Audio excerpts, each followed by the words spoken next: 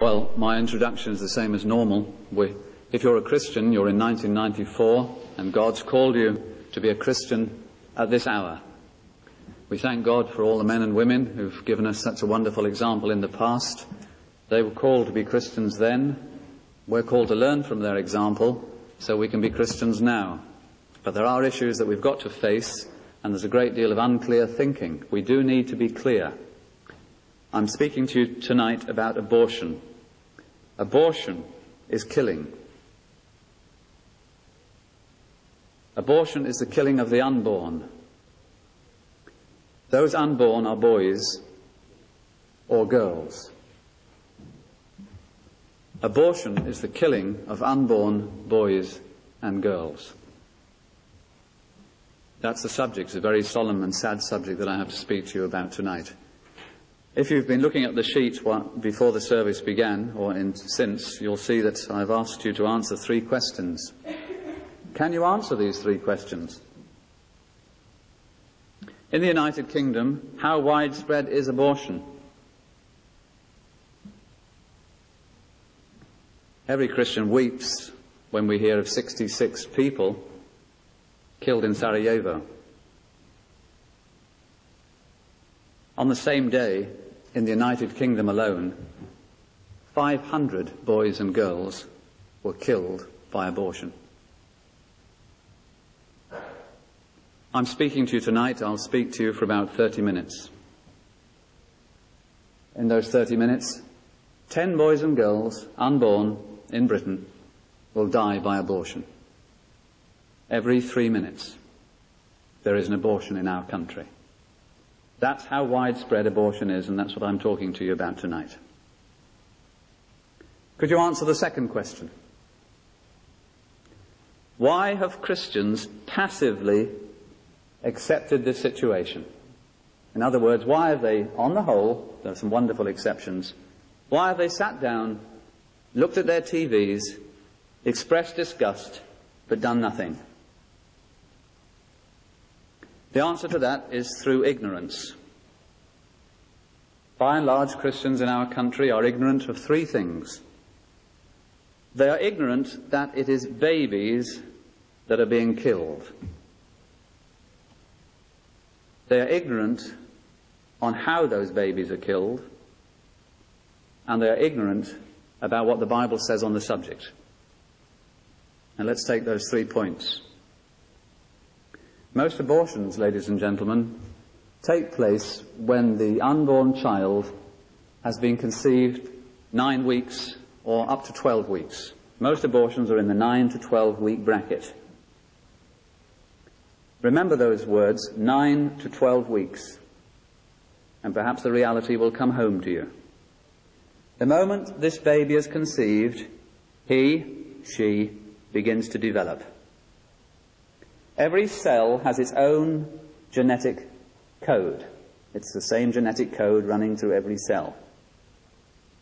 And so, already decided are the colour of the eyes, the colour of the hair, whether it's a boy or a girl, whether he will be big and strong or thin and slender.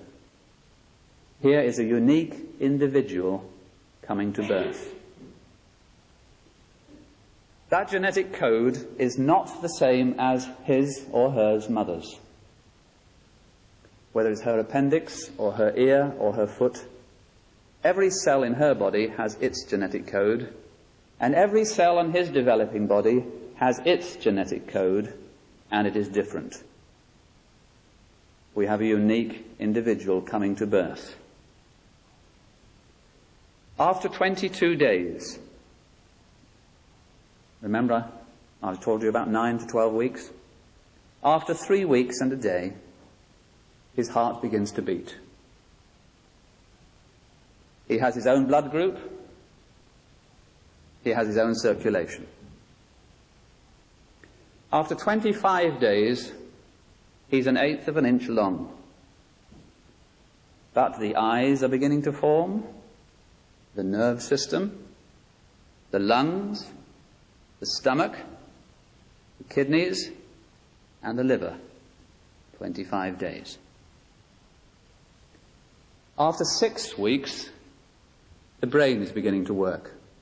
And with the instruments that we have in 1994, brain waves can be picked up 6 weeks from conception.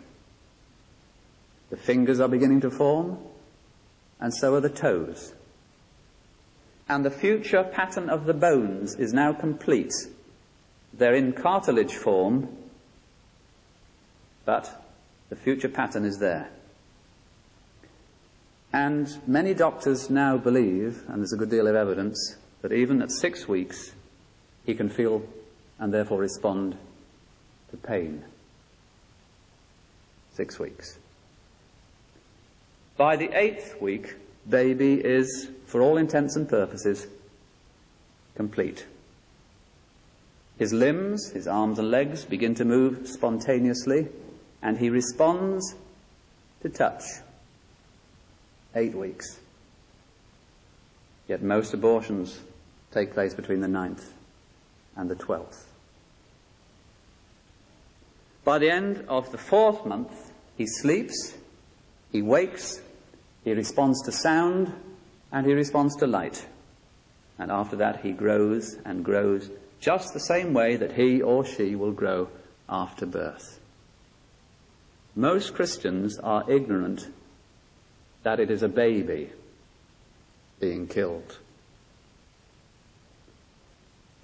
Most Christians are ignorant of how it's done. Now, fortunately, you do have a squeamish pastor. I'm not proud of that, it's just a fact. I'm not going to describe to you in detail how abortions are done.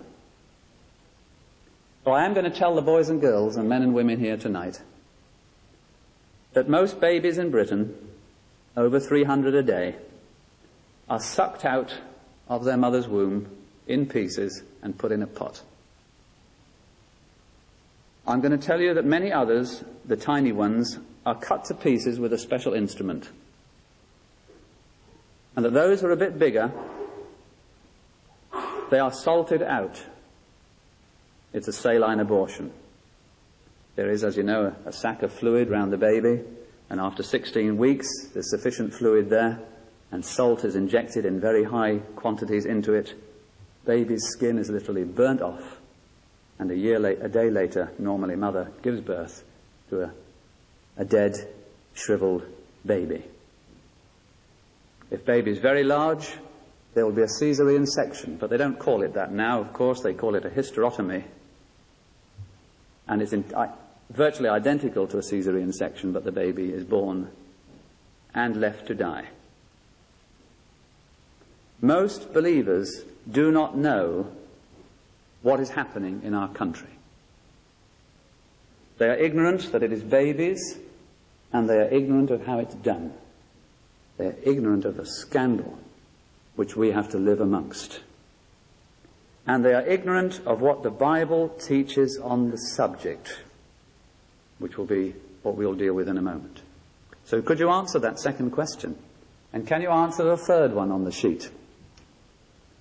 What ideas have led to abortion becoming socially acceptable? Ancient Greece had abortion, but ancient Britain in the last few hundred years didn't. How is it that in the lifetime of so many of us, abortion, which was regarded as outrageous and unthinkable, has now become socially acceptable and widespread? How is it that, what ideas have led to this terrible situation? Because, friends, things change when ideas change. The battle is always for the mind. There are two ideas. There are two ideas which have become fixed, lodged in people's minds. Here is the first. A woman has a right to do what she likes with her own body. But if you think it through, that idea cannot possibly be correct. First of all, nobody has a right to do what they like with their own body, because who gave you your body? Did you give it to yourself? It's God's gift to you. We shall be judged, says the Bible, for what we have done in the body. You are responsible to your Creator for your use of the body. But think it through even as a non-Christian, if you're a non-Christian. Is this baby just an extension of the mother, like a fingernail to be cut? Is it? No, it is a developing human life with its own genetic code, its own unique genetic code. And as I've just explained, characteristics which are distinctive of him or her alone. We are talking about a human life. Some people accept that, but the second idea which is lodged in people's minds still lets them permit abortion. There is the idea, even amongst many in this church, that there is such a thing as a human life which is not worthy to be lived. And that idea has become to impregnate our thinking. It's there in our papers, it's thrown at us through the television, and it's getting stuck onto us. There is such a thing as a human life not worthy to be lived. The teaching of the Word of God is, it's sufficient to be human to have a right to live, unless, of course, you take another life. The modern teaching is that it's not sufficient just to be human, you've got to have some other qualification. And therefore, if you are human, but you're badly deformed, then perhaps you don't have a right to live. Being human isn't enough. So there is such a thing as a human life which is not worthy to be lived. If you're a human, not born yet, but you're spina bifida, perhaps you don't have a right to live. Perhaps your life isn't worth living, and perhaps you shouldn't be allowed to live. And so the thinking goes on. That is the situation in which we find ourselves in 1994. Now be careful which Christian bookshops you go to. After a message like this, some of you will say, yes, I ought to know more about abortion, and so you should. You'll go into a Christian bookshop and you'll look for books on abortion. And you will find in Christian bookshops books which tolerate and in some cases even commend the practice which I'm speaking about. I'm not allowed to do commercials in messages. We don't have books like that in Egberth Christian Bookshop. Be careful what you read, and be careful to understand that the Bible is clear on this subject. If you've noticed, the subjects which I'm speaking about on Sunday nights are all violations of the Ten Commandments. This one is too. You shall do no murder, says the Word of God. Let me show you from the Bible some things to know. Please have your Bible open. We shan't look at all the texts, but we shall look at some of them. There are 2 points to grasp. God's Word, which we have now open, teaches that the unborn child is a person in the full sense. Now, I want to discourage you as Christians from using the word fetus. It's an English word, it's a correct word, and it's not wrong to use it, so it's not a sin. But I would like to discourage you.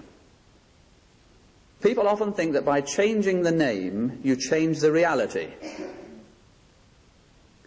The use of the word fetus so widely, which before was just a technical term, is deliberate. It is to give you the impression that the unborn child is less than human. It's to try and get you to talk about the abortion debate by talking about something which is not human.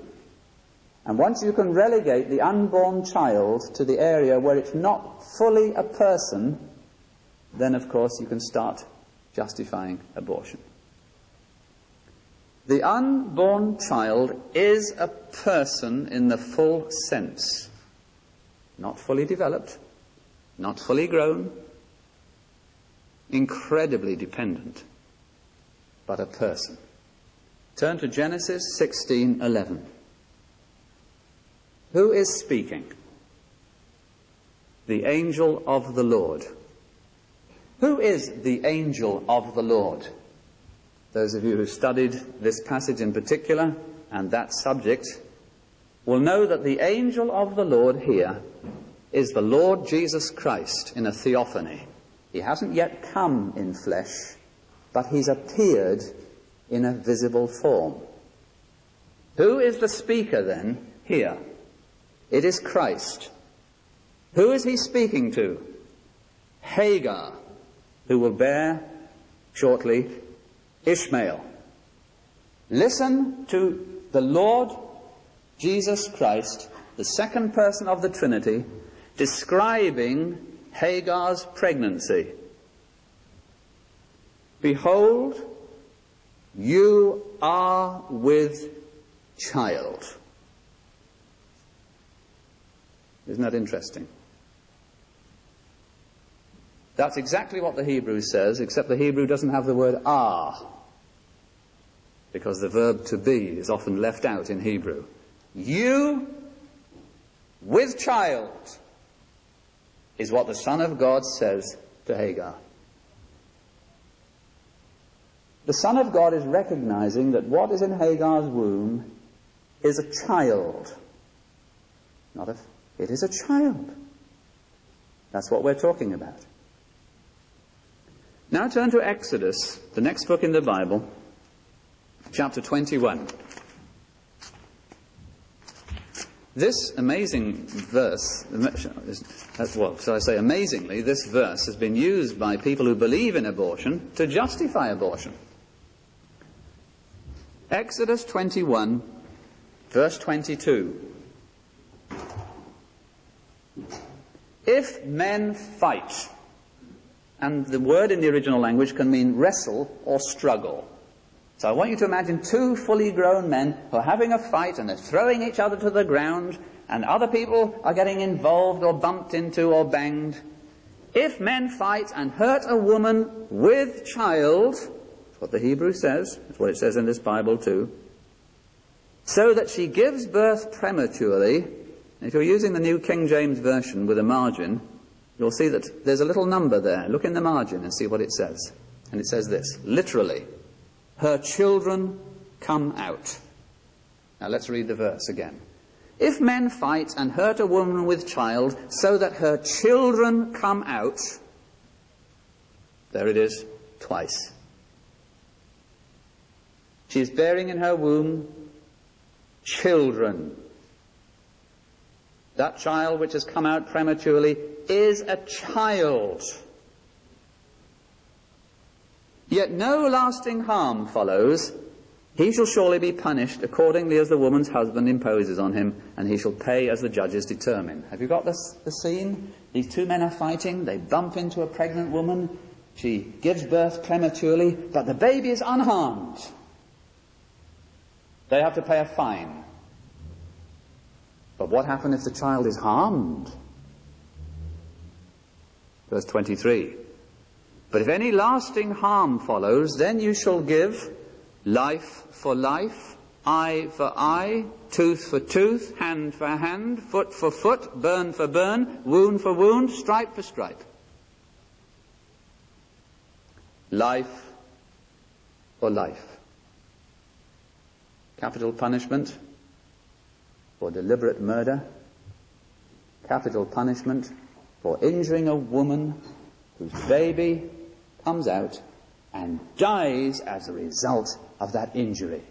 Could there be any stronger recognition in the Word of God that that is a human life, and that what you have done is so awful and so heinous that all you can do is forfeit your own?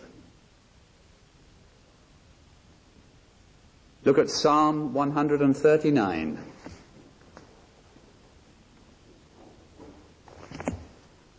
Here is David reflecting upon the fact that God knew him as David.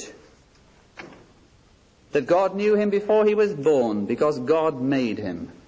And that he was already a unique human being. before he was born. Psalm 139, verse 13. For you have formed my inward parts. You have covered me in my mother's womb. I will praise you, for I am fearfully and wonderfully made. Marvelous are your works, and that my soul knows very well. My frame was not hidden from you when I was made in secret and skillfully wrought in the lowest parts of the earth. Your eyes saw my substance being yet unformed, and in your book they all were written, the days fashioned for me, when as yet there were none of them. And he talks about how he's skillfully woven together. Me, David, a unique human being, and you knew me, and you did it. And the uniqueness of his identity is recognized in his unborn condition.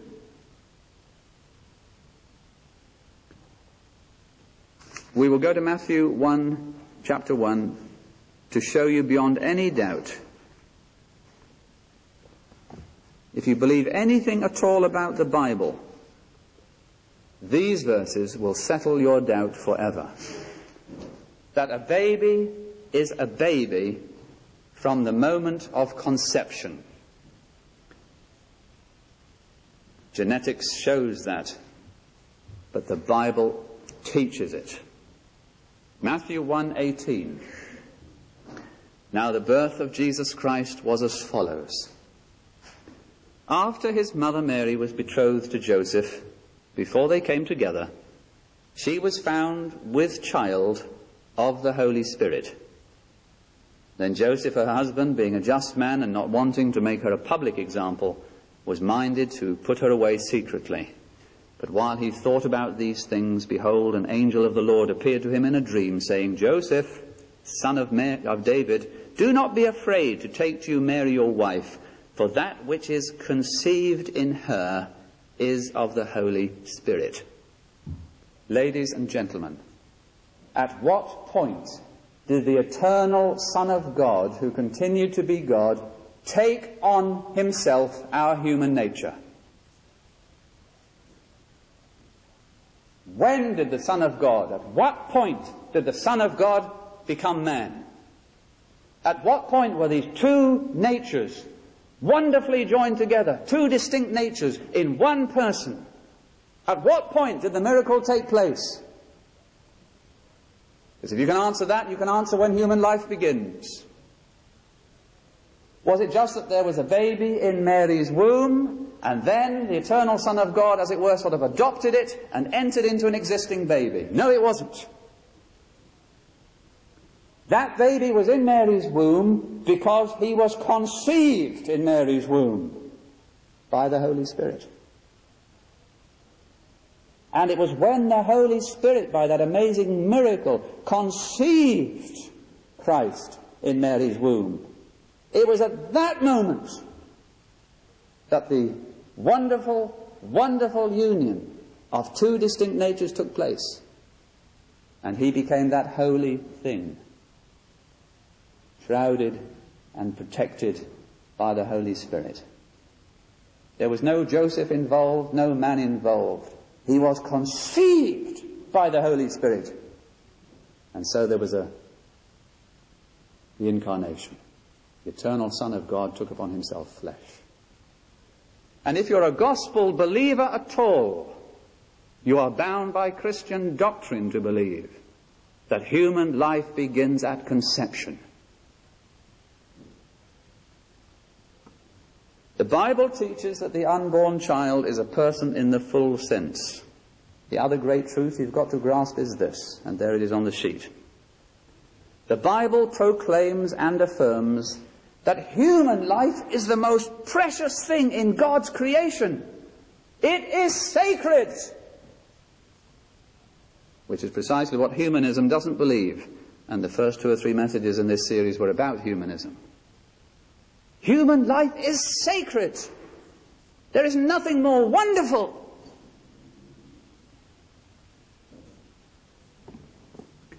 Genesis chapter 1 establishes that men and women and animals are not the same thing at all. God said, verse 26, Let us make man in our image, according to our likeness. Let them have dominion over the fish of the sea, over the birds of the air, and over the cattle, over all the earth, and over every creeping thing that creeps on the earth. So God created man in his own image. In the image of God he created him. Male and female he created them. 3 times we're told that man is unique, made in the image of God. I haven't time to explain precisely what that means tonight. I've done that several times from this platform. But he is unique because he's made in the image of God. That's what makes him so different, so wonderful. He's the vice-regent of God. He's there to rule creation. He is not an animal, nor related to them. And he didn't lose the image when he sinned. The image was defaced and spoiled. Look at Genesis 9. From the flood onwards, God says, I give you all these creatures to eat. That's why vegetarianism is nonsense and anti-Christian. But if you kill a fellow human, you have touched the image of God. You have touched sacred life. And therefore we get verse 8. Whoever sheds man's blood, by man his blood shall be shed. For in the image of God he made man. Animal life and human life are not in the same category. Isn't it incredible that we have so much fuss about certain butterflies and whales, and much of it justified? Why should whole beautiful species which God has made disappear? Why should they? We are custodians of the universe, and we are to look after this great gift which God's given us. But isn't it amazing that there's so much fuss about the loss of species, animals, plants, birds, and there is a slaughter of innocent boys and girls all around the world, and nothing at all, it seems, is said. Abortion is a monstrous evil. Human life is unique. That's why the Word became flesh and dwelt amongst us. Human life is unique. That's why he who was in the form of God, and who thought it not robbery to be equal with God, made himself of no reputation, and took upon himself the form of a servant, and was made in the likeness of men. Human life is sacred life, which is why Jesus Christ died for sinful humans. God commends his love to us in that while we were yet sinners, Christ died for us. Human life is sacred life. That's why when you become a Christian, the Holy Spirit lives within you. Do you not know that your body is the temple of the Holy Spirit, says Paul? Human life is sacred life, which is why there will be a resurrection of the dead, just and unjust. The human body is destined for eternity. Abortion is a monstrous evil. It is an attack upon the image of God, and therefore an attack upon God himself. Please turn over the sheet. There are a few more things that we must say. There'll be questions, of course, and we can take some of those on Wednesday. The problem is not round the few difficult questions. The problem is round the area of ignorance. Here are some things to think about. I just ask you to think about them. Why are they killing the unborn child? Has he done something wrong? Occasionally, and in 1994 it's almost unknown, occasionally a developing human life actually threatens and menaces the antecedent existing life of the mother. Abortion in that case would still be an evil, but it would not be a sin. But it's almost unknown in 1994. That is an academic question. Don't let that red herring ever take you off the biblical reality. But why are they killing the unborn child? Has he done anything wrong? They are killing him because they want to get rid of him. Here's something else to think about. If you develop the idea, and it's developed, that there is such a thing as a human life not worth living, you'll soon have infanticide, which is the killing of babies who are already born. In fact, we've already got that. And you'll soon have euthanasia, which is just a clever word for the killing of people who are inconvenient by and large. And we've already got that. Because it all comes from this idea that there is such a thing as a human life not worth living. And if you do nothing about the fate of the unborn or the defective newborn today, there is no reason in the world why your children tomorrow should not propose you as a candidate for euthanasia. The same logic. What's the point, says somebody? We'll never win. The point is the third thing to think about. We must always be willing to struggle for what is right, even when it is clear we're not going to come out on the top. It is wrong that unborn boys and girls should be killed in the womb. It is right to oppose it. We must do the right, if we have any Christian spirit at all, and oppose the wrong. Here are some things to do. These are suggestions. We can bind the human conscience with the Word of God, but here are some suggestions. Pray. When you face the reality that there are 500 children in our nation alone killed by abortion every day, isn't it an amazing thing that our prayer meetings are not full? We are surrounded with such flagrant evil. Isn't it amazing that Christians are not motivated to take up the spiritual cudgels and to pray against it? The second thing you can do is educate. You know the arguments on both sides, and do you know the facts? Have you educated your family? Have you taught your children about abortion? Are your children openly pro-child? Have you monitored the sex education that they get at school, where abortion is often taught by implication with a certain smile and approval? Have you shown to your friends that to be pro-child is right, but it is also rational and compassionate? Do you keep an eye on what the media are saying? Do you know what they're saying? The third thing we can do is act.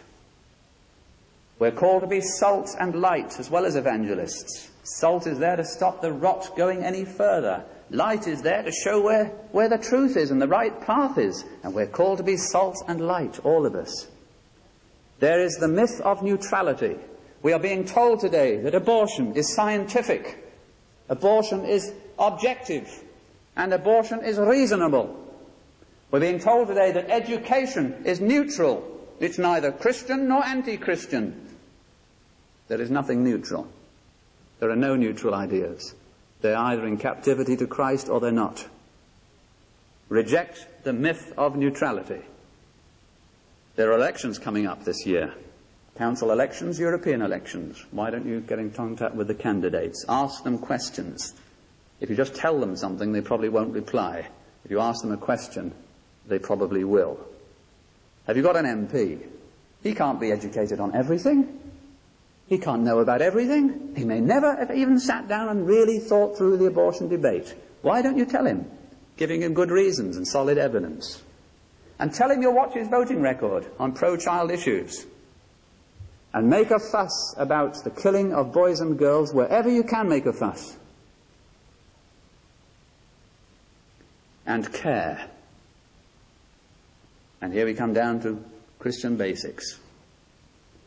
Ladies and gentlemen, even unmarried Christian girls sometimes get pregnant. Don't they? It's sad but true. Wouldn't it be a terrible thing in Belvedere Road Church if a Christian girl had an unwanted pregnancy and she was so afraid of the censure and frowns and talking behind the hands and rejection that she would get, that she would just go away somewhere on a long holiday and come back when her abortion was over? Wouldn't that be terrible? You know, it's possible not to condone her action and to love her still, to welcome her and to support her and to carry her through. Wouldn't it be a terrible thing if a Christian community or Christian mother or father or both had on their hands the blood of some unborn child because of their rejecting attitude?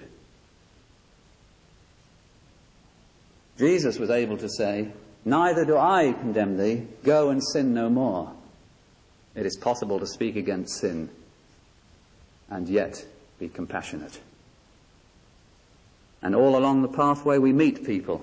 There are unwanted pregnancies, there are handicapped children, and there are elderly people who are infirm, and there are people caring for them and looking after them. Do you have friends with a handicapped child?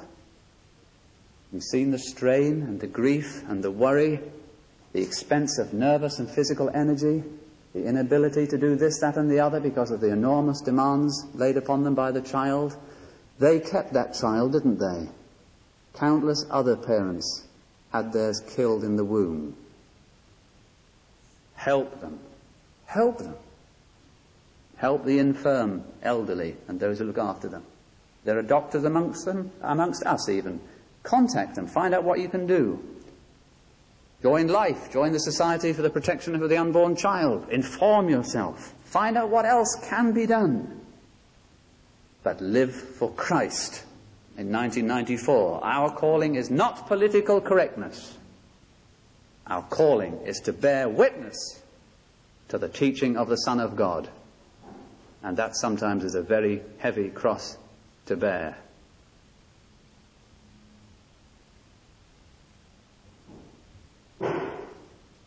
We'll sing the hymn 709.